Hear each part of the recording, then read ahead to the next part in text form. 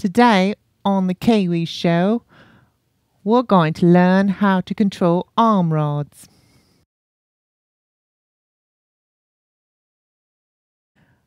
All right, so Kiwi's our example here today of how to control arms.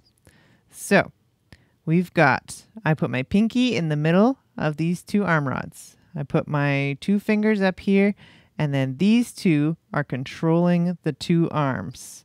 They can make Kiwi clap. They can make him go wide like this. It can kind of scratch his head. It takes a little practice, but with some practice, you can get really good. Right, Kiwi? Mm-hmm. When you've got a puppet, you've always got a friend.